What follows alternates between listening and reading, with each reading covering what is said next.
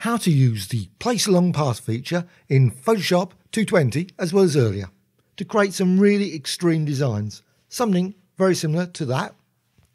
That's the source material. And another design, something like that, and also like that, and also similar to that.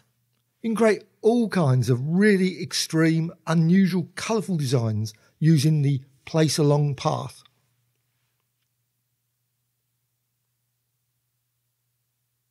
And that's the source material. And of course, you can create your own source material. You can create all kinds of amazing designs to be used for the pattern. I'm just going to use a shape there. So I'm just going to quickly create a quick shape just on a layer. It's just a layer.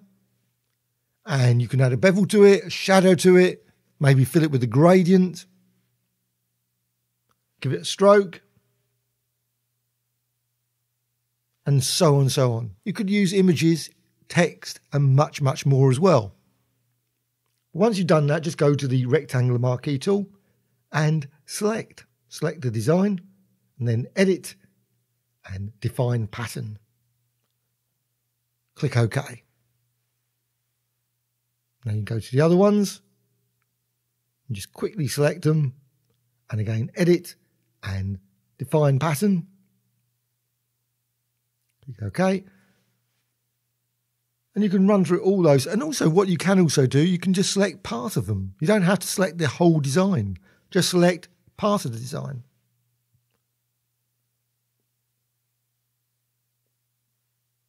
Again, edit and define pattern. So once you've done that, you've got your source of patterns. You've got a whole range of patterns to use.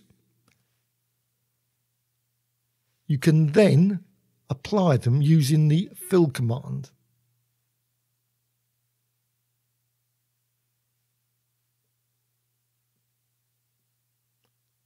I'm going to create a new document for that because I want to create a new document and go to File and New and just create 1920, whatever you want. Click Create. And I'm using this white background.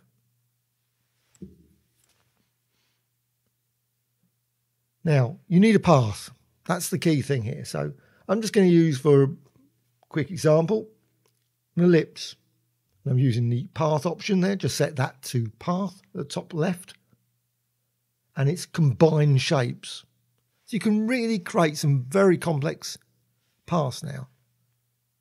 Don't have to just have one single line. You can have 3, 4. And the key panels here are layers and paths, which you can find in the window menu. So just drag out there. Just drag again. You can see you can create, and you can see the path being built up in the Paths panel.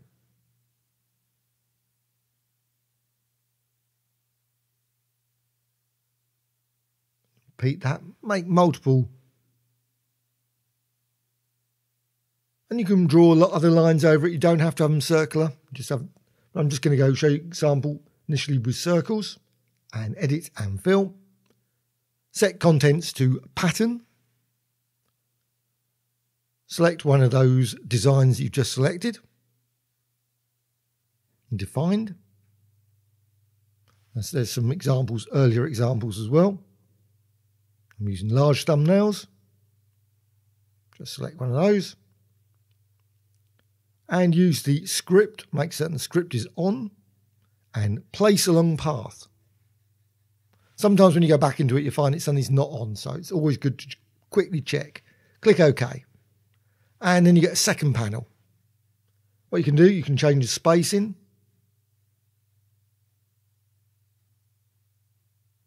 And you can change the scale. You can change the colorize randomness.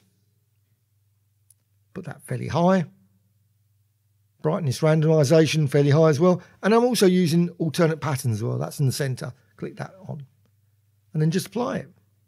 And there you've got your design, your fill. And you can always apply it again and again and again. You can change the settings, so edit and fill. Or maybe select all the points in the path. So go to the direct selection tool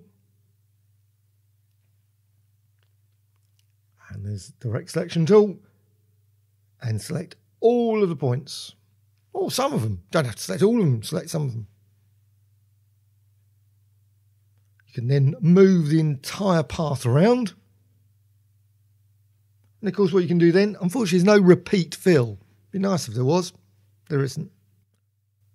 So just go through the same edit, fill and panel, click OK, and then just apply it again. And again you can move that path. And you can also apply transformations to the path. So you can go to the edit menu and you can transform the path. So you can scale it, you can rotate it, you can warp it, and much, much more. Click OK. And you can fill the entire document with that design, or just one bit. You can put them on different layers if you wish as well.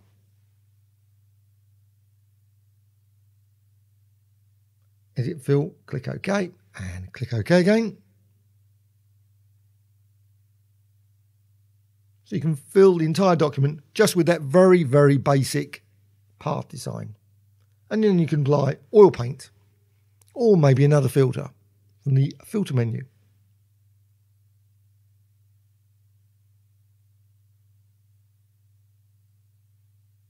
File and new.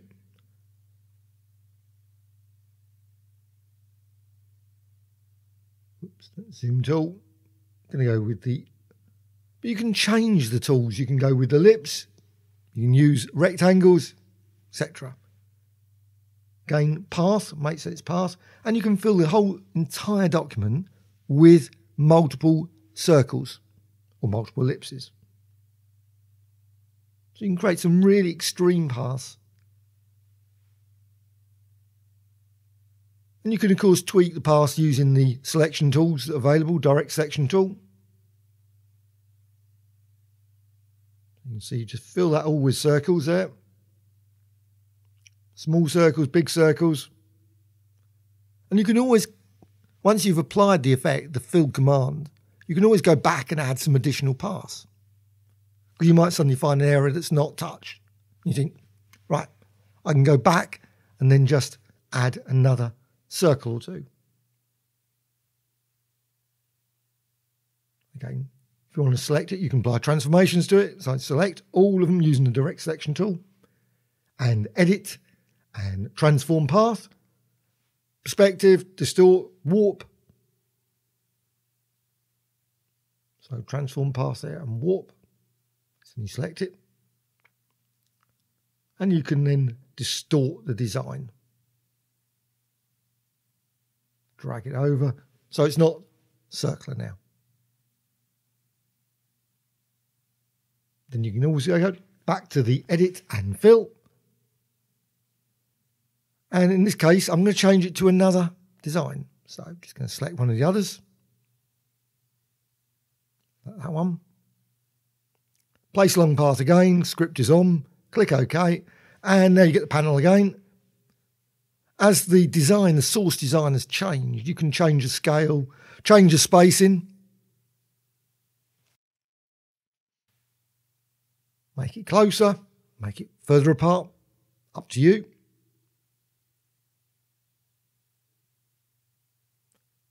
Click OK. And there it is. It's just filled entirely most of the document. And as I said, there's a little bit in the corner that's got a gap. So you can always go and add some additional paths there if you wish. Again, you can go to Filter and Oil Paint, and the Stylize menu. So Filter and Stylize, or you could use maybe, say, instead of Oil Paint, you can use Find Edges or Emboss. Quite a nice design there.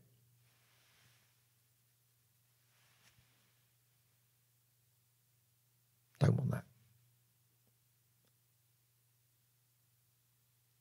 And you can always undo, of course. You can always go to the edit menu and undo, or Control Z.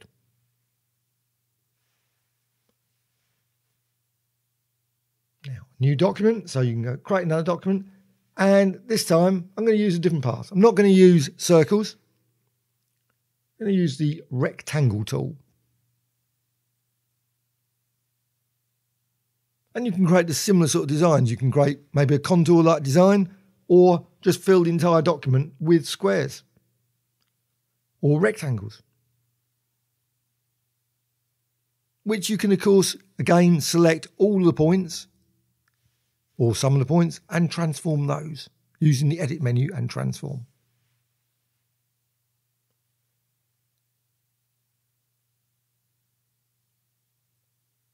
You can make the design as complex as you would wish.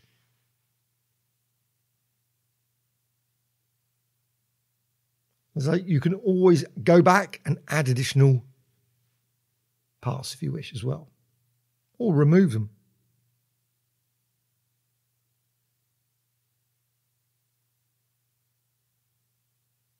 And you can add this onto a new layer, so layer and new layer if you wish as well. So edit and fill. Again, custom pattern. I'm just going to go and select a different one now. That was the triangular design. Again, script is on, place along path. Because sometimes, as I mentioned, suddenly the script gets turned off for random reasons. And again, you can see now the alternate patterns kicking in. Change the spacing, change the scale, click OK. And there it is. You can fill the entire document with a square-like design instead of circular bursts of designs. And you can use the direct selection tool, select all the points or some of the points and move it around, and then do edit and fill. Click OK. And click OK again. And if you suddenly see areas that are not filled, you can always add additional rectangles to those areas as well.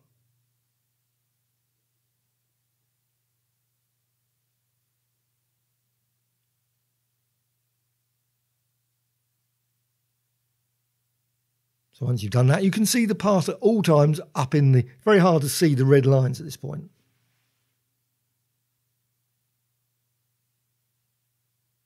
You can see the path in the path panel. It's all one single path, work path. Edit and fill. Click OK. And you can change, of course, the scaling, change the spacing again, but just click OK. And then filter and stylize and oil paint. And I like to set the stylisation cleanness quite high. Click OK. And you can see then you've got your lovely line square design there.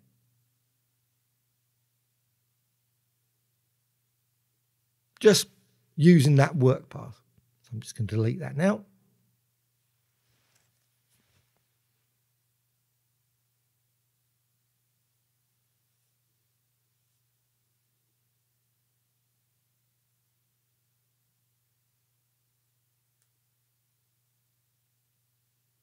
What you can also do is select part of the image. So once you've created a design, you can go to it and using the rectangular marquee tool, just select part of the area and edit and define pattern. Click OK. And select another part. And that can create some very interesting oddball designs as well. Edit and define pattern. And you can use images, you can use type. It doesn't have to be these shape designs filled with gradients, etc.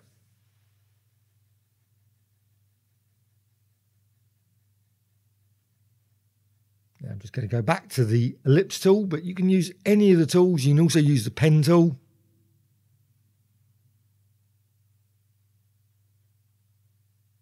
Just fill the entire design with those circles. So it's easier to see the actual path in the path panel.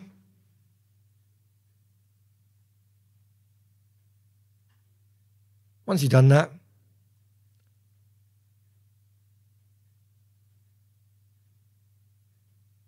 you can then apply the fill again.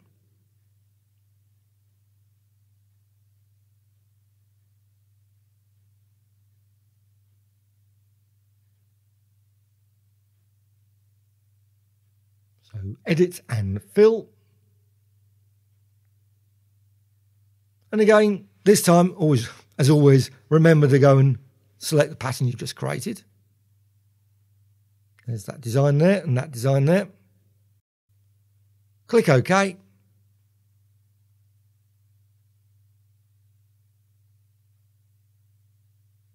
Make certain the script is on, otherwise it won't work.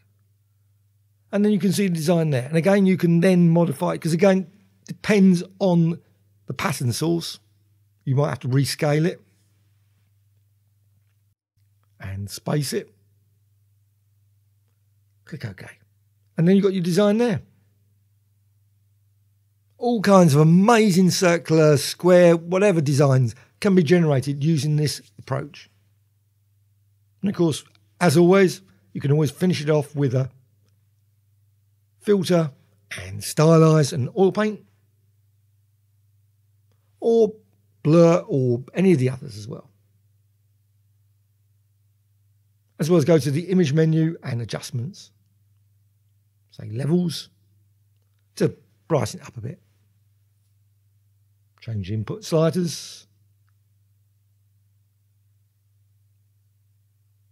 Maybe use color lookup to change the color completely.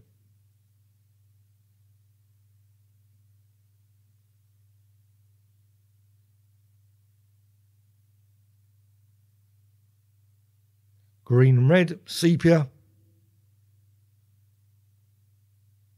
and so on and so on. So it's a great way of using the path feature to create all kinds of amazing background designs, as well as overlays, textures, and much, much more.